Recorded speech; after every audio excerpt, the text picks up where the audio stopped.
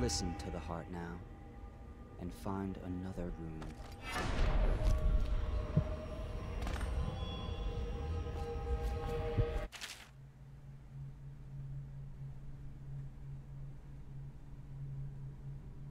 Facing a bone charm or room, and it beats faster as you get close.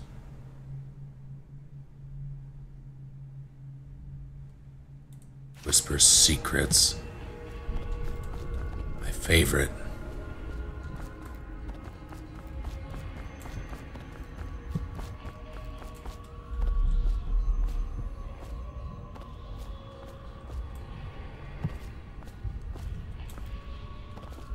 Harry Potter and the beating heart of secrets.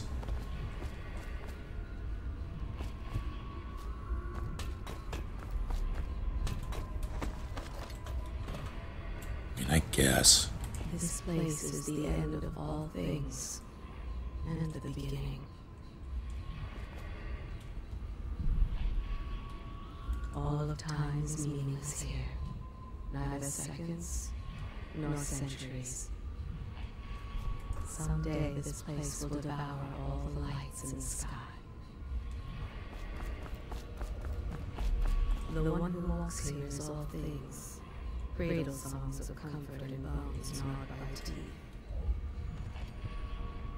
This is the place from which those who dabble in black arts draw their power. And this place is their doom. I can feel a great age ending. This place is the end of all things, and the beginning.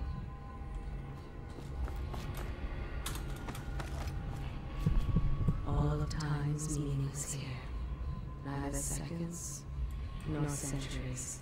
Okay, but how do I... Someday this place will devour all the lights in the sky.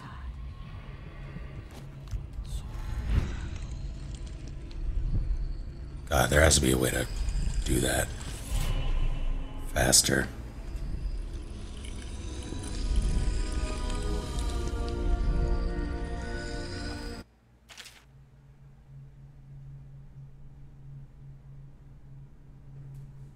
Power section to exchange them for powers.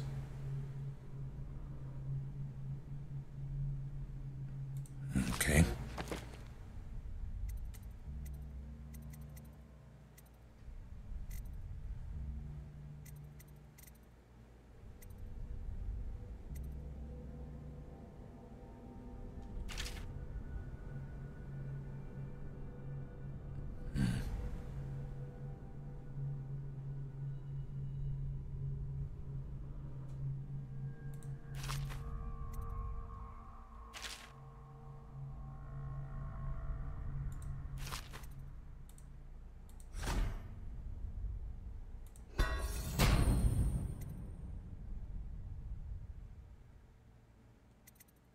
Okay.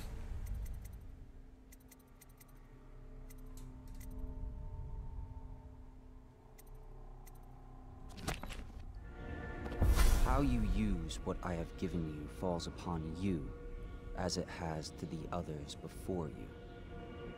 And now I return you to your world, but know that I will be watching with great interest. I like his jacket. The Hound Pit's pub. Hidden allies. Hidden in an old bar on the river, your new allies have plans to share with you. Meet with the loyalists in a circle to learn what they've got in mind.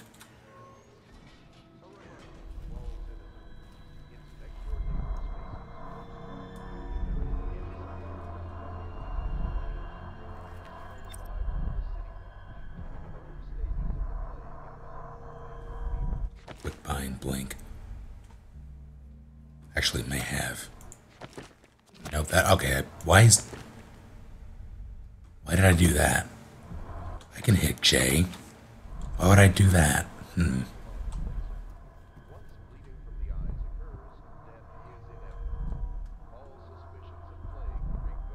feel as if that's something I would have done. Perhaps not.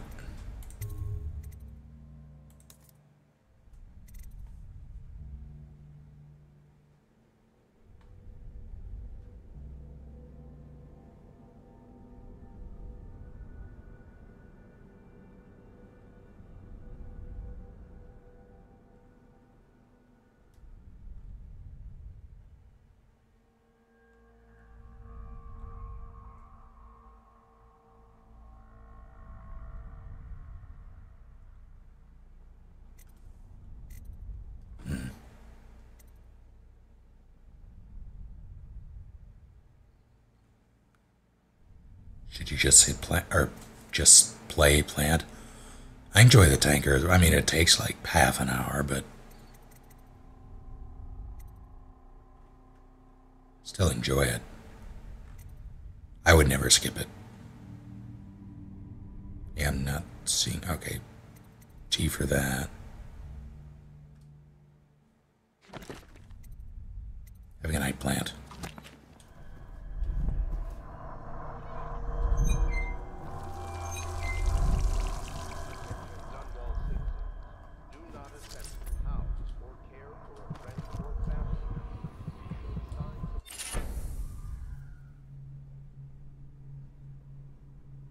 Plop is a good word. Bone charts. I want to say bone shard. Why do I want to say bone shard? Bone shards are a collectible in something. Bone charms provide small supernatural benefits. Locate them by listening for the song they emit. By default, you can activate up to 3 bone shards at once in the bone charms section of the journal.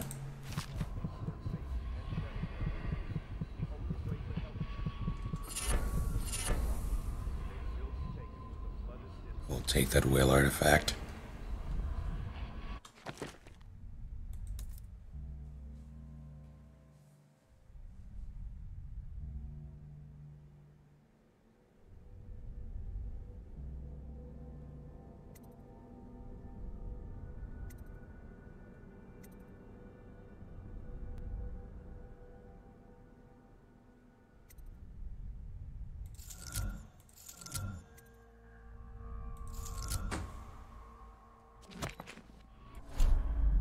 Alright, that's a thing. I forgot it had a radial menu.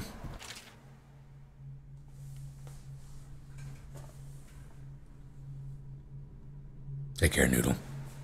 Journal of Granny Rags. Of course I'll tell you, dearie. I won't keep any secrets from you in the end. All the dreary days of my life are like the windows of a house. From the kitchen I can see out into the garden where the leaves and stalks are brown and buck-eaten. You can see a little lump of dirt where something was wrapped in a blanket and laid to rest along the rows of twisting vines.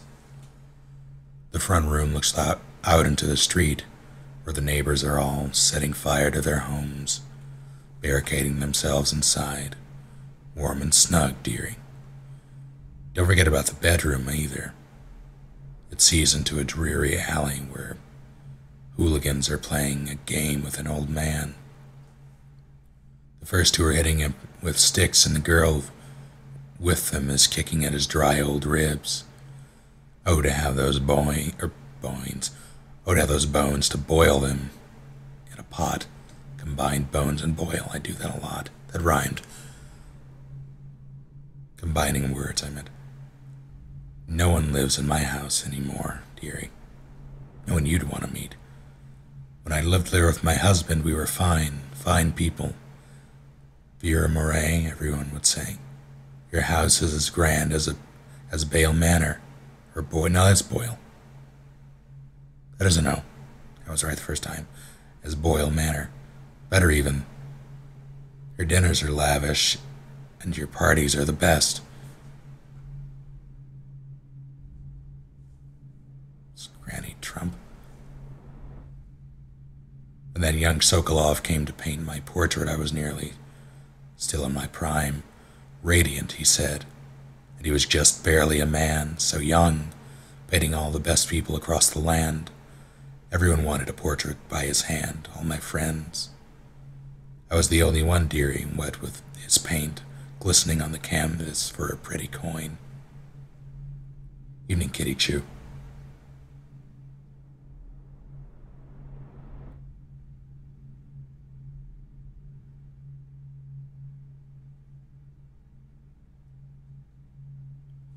But it wasn't all parties and paintings. My husband and I weren't always home. No, we traveled together, he and I, to the far ends of the Isles, beyond even, all the way to the red cliffs of Pendicia, to dig in the rock and crawl through the caves, holding up candles and squinting at the walls, Many precious things we came upon, but none so precious as the boy with the black eyes, dearie.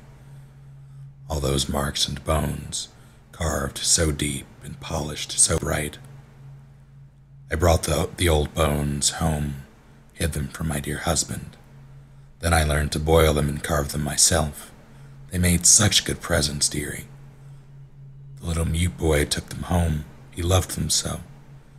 All the time he came back with new bones for me, holding them up so I could see it in his eyes, even though his tongue was still. Granny, his eyes would say to me, carve these bones for me. Make me another present. And he went so far, all the way to Dunwall Tower, the royal headsman himself now. My little mute boy and his shiny, shiny sword. Better bones were what I needed, you see. Better bones to carve and to polish, scrape and gleam. My dear old husband was always tired. I made him soup and then he was sick. Better bones was all. For my little mute boy, carved in the name of the one with the black eyes. And after my husband was gone, giving away his birthday gifts, I didn't want to live there anymore. This woman is hardcore. So now I'm old and don't have many to give my presents to. It's sifting through the garbage for granny rags and feeding the little birdies that gather at my feet. No one wants to have tea, dearie, especially those rude louts on the battle or on Bottle Street. Slackjaw and his boy is always meddling with an old woman just trying to make her way. In the end we'll be together with him, you and me in the dreary night with stars above and below, and always the one with the black eyes, dear. Black eyes, dearie. This woman is a bit. That tilting thing it does needs to stop. Why does it do that? That's really weird. I don't like it, but it's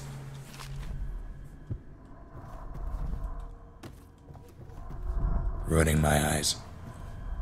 Still going to play RE7? Yes.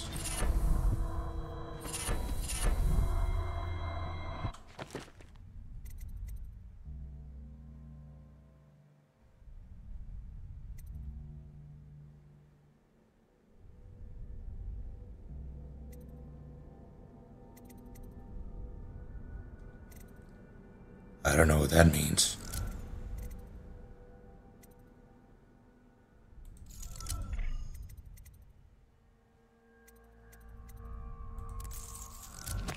Thought it said I could only...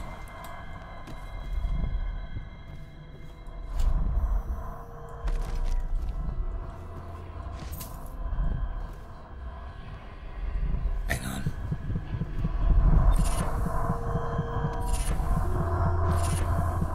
There's so many.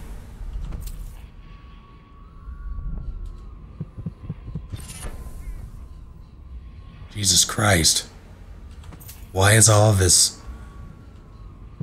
Is that DLC or something? Because that's...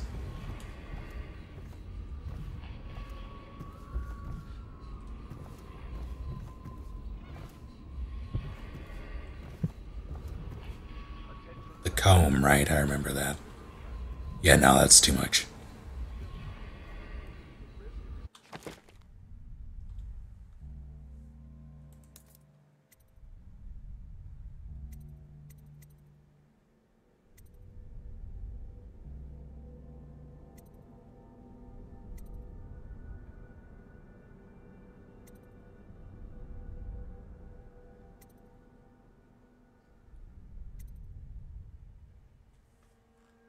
I mean, voyeur is absolutely gonna happen.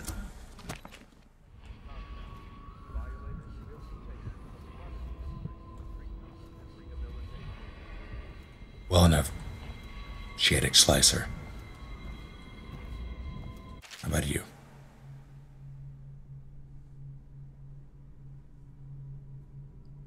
Field survey notes the royal spy. Personal memoirs from Hiram Burroughs, dated several years earlier.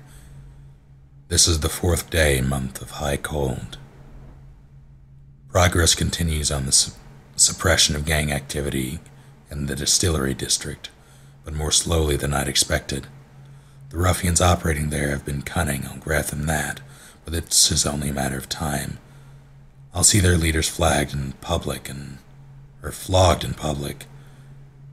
and sent beneath the royal executioner's blade. If I had my way, that mute bastard would be working night and day, removing the heads that need removing. Internally, the Empress does not seem pleased with my investigations. It seems that it is beyond her thinking, against her very nature as a trusting person, to believe that traitors move among us. But I know they do. They must. No, Jessamine would rather spend her time with the royal protector. At least he's likely to stop any immediate threat to her safety, but a strong arm is not what's needed against those who would undermine us. How will Corvo's sword stop a poisoned wine glass or an explosive delivered by courier? It will not. There are many threats around us, threats requiring meticulous efforts to police. Young Lady Aunt Emily is undisciplined, I'm afraid. Here within Dunwell Tower she receives instruction from the finest tutors known in the Isles, yet her mother spoils her and spends most of her time. And she spends most of her time lost in imagination. She's a kid, of course, wasting her time drawing or asking Corvo to teach her to fight with wooden sticks. The girl might rule the Empire someday. Every moment spent at play is a moment wasted. Shoring up security for the main gate leading into Dunwell Tower has been another pet project of late. To think that back in his day, Emperor Caldwin left it open to the public during the day, allowing anyone to come and go as they pleased. If it were up to me, I'd seal off access to the streets entirely, but the Empress won't hear of it. The water lock is much easier to protect, and if it were the only way in the tower, traffic in and out would be greatly reduced. Someday the wrong person is going to slip in and will suffer for it, mark my words. No amount of security is excessive when it comes to protecting heads of state. The Empress also disapproves of my plan for the Sokolov devices. Sokolov himself has no interest in security, of course, but he's vain, and therefore keen to see his inventions deployed in any fashion. This wall of light he's been tinkering with has promise. In any case, at least I was able to convince the Empress to upgrade the pistols carried by the officers of the watch. My tongue is all over the place. Why do I worry so when no one else seems to care? If I ever fall asleep, will it all sink to the ocean? Will the rough things clamber over the walls and fill themselves on our flesh? No. This is what I see in the same dream several times each month. If only I had more sane things, more authority, I could protect us all.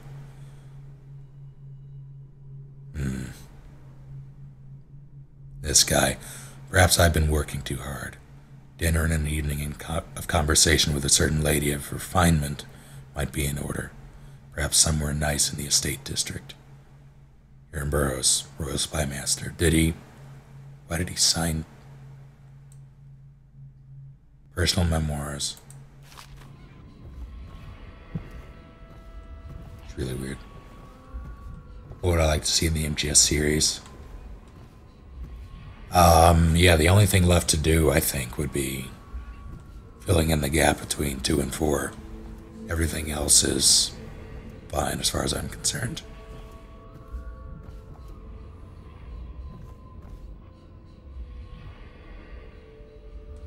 Fair enough, strawberry cakeys. Have a good night. Oh, it won't end. It won't end. This is a really long one. Early life and criminal records, Slackjaw. You know the chinwag on Slackjaw? What was he like when he was young, before he got his name? He's got a cool head now, but it weren't always like that in the days before he was boss of the Bottle Street gang. Time was, young Slackjaw wasn't a reasonable man, or such a reasonable man. Like most of us, he grew up on the streets, running with a pack of ragamuffins and avoiding the law, pinching whatever he needed. Dark hair and dark-eyed, smoking a pipe by the age of 10. For them born in the into the brothels or coming from the orphanages, it was either the gangs or working with the mud and larks, and no one wants that. Or the mud larks, and no one wants that. Some got pressed in the Navy or put down in the mines run by the Pendleton or Boyle families. As hard as it was on the streets, as hungry as we all got, at least we was free. By the time we weren't little uns anymore, Slackjaw was one to watch, usually calling the shots when we took down a farmer's cart or sidewalk street vendor. He'd come up with a plan, give everyone some part to play, and decide on the split. Most of us just went along, because we learned fast that we made out better like that. More food, more coin. Plus, none of us wanted to deal with Slackjaw when he was in a rage. He worked on a couple of big jobs with Black Sally across town, and that was enough to get the attention of the other bosses. He wasn't just a street kid anymore. Now he was on the now he was an up-and-comer, which meant trouble. Another guy who fancied himself as such was Mike the Fish, who was working his way up, running the protection racket among the factory women. One fine evening, we were all taken in a body show at the theater house. Mike the Fish and his lot are there, and the cheap seats too, just down the aisle from us. Mike gets a wild idea. He wasn't big on planning, and throws a heavy ceramic spittoon at Slackjaw, hits him square in the face and breaks his jaw. We took to see if there's going to be a blood brawl, but Slackjaw just points at the door and we all leave, with Mike laughing at our backs. Waking up the next day without telling us why, Slackjaw motions for us all to follow. Still can't say a word, so we just come along. We stop at the docks and Slackjaw actually pays coin for it, a heavy chain covered in hooks. It's for fishing in the deep, something you could attach to a long line off the side of a ship. It's about 4 feet, made of thick links, and there are shark hooks coming off it in different angles. Slackjaw's got the thing wrapped around his left arm, dangling at his side. Not sure how he knew where Mike the Fish was staying, but when we reached his girl's house, Slackjaw throws a bottle through the window, just like that. It's almost noon. There's a bunch of screaming inside, and Mike pokes his head out, looking wide-eyed and baffled. When he sees Slackjaw in the street, a look comes over his face that still gives me the willies. Pure murder.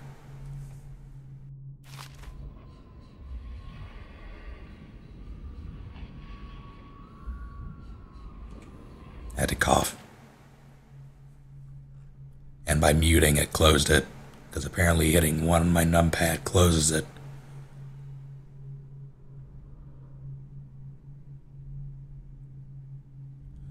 Mike comes out the side door, bellowing like a blood ox, holding a cleaver, heading straight for Slackjaw. When they come together in their street, Slackjaw spins, and the shark hook bites deep into Mike's arm and shoulder. He screams, but Slackjaw holds on to the chain. He's standing there with his jaw broken, clenched tight, with a chain wrapped around his left arm, hooks sunk into Mike the Fish, just knifing him as fast as he can. Mike couldn't fight very well, hooked like that, and using his left hand, but he was a big guy and it took a lot of stabbing before he went to his knees. Everyone was cheering at first, but then we all went quiet. Just kept going and going until finally it was just Mike the Fish blubbering, crying like a baby, and the sound of Slackjaw's knife. When it was over, and here's the brilliant part, Slackjaw took out a note and stuck it in Mike's face with a nail. He just said, "If you want a job, come to Bottle Street." Slackjaw didn't talk right for a couple of months, but word spread fast. By the end of the year, once we had a sizable gang going, he sent out letters to other bosses, telling them that he was running a brand new crew over on Bottle Street. Most of them laughed or beat up the guys who delivered the letters. I have to cough again.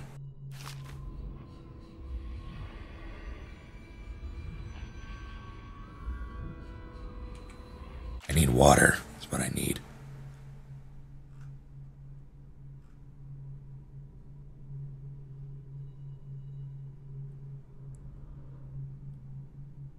Most of them laughed or beat up the guys who delivered the letters. Green-eyed Trish even came back missing a thumb, but apparently Slackjaw was expecting that kind of reaction and had a backup plan. A week later, 4 of the bosses were dead. Seemed like a series of unfortunate events, but everyone knew better. One shot dead by the watch while standing in the middle of a meat market, another slipping and falling into the water out cold. One of the older bosses found in bed with his belly opened wide and a Tivian pear stuffed into his mouth. Still not sure what that meant. And Sheila Barnsworth was found bubbling in a cauldron of hot wax. Are you making me sick? To my stomach.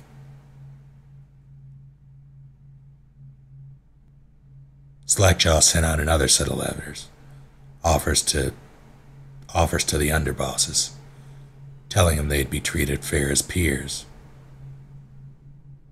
He even sent Green-Eyed Trish with one of the letters. All the underbosses accepted. God, it just keeps going. After spilling the guts of his main competition, Slackjaw went in for stabilizing his business, real neat-like, calling in favors, smoothing things over, giving everyone a little bit of coin or drink as a bonus, showing what we could be like as boss. So everything got quiet, which always makes the boys of the City Watch nervous, of course. Word went out among the Royal Spymaster Snitches, the responsible citizens group they call themselves, telling everyone working in a shop or sweeping off the front steps of their homes to keep watchful eyes for Slackjaw and his men, trying to suss out what they were up to and what had just happened. But Slackjaw ain't stupid. He greased a few palms among the shopkeepers and the watch too, telling them that he was in town and that he was in town to stay and that things would be run properly from now on, without so much blood.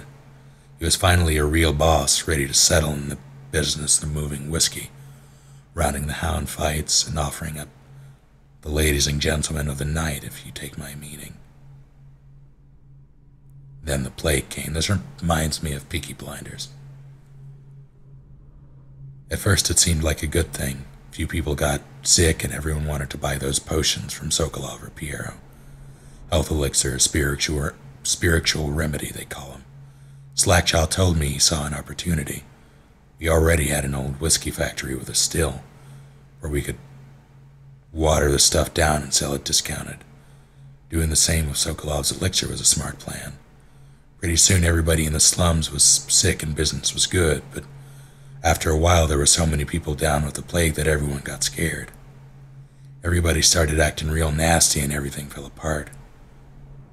When people can't work, they don't have the coin for elixir, watered down or pure. When the Empress died, it seemed like Dunwall would slide into the void. Spymaster Burroughs took over and the watch started using all that new Sokolov technology. Watchtowers, toll boys, and them arc pylons. Oh, the shock things, right? They put up a wall of light. I remember that. It's all coming back. A wall of light across Clovering Boulevard and cracked down hard. But Slackjaw surprised us again. Instead of leaving town on a boat bound for Morley or one of the other isles, he stayed and kept it all together. We get as much elixir to fight off the plague as the city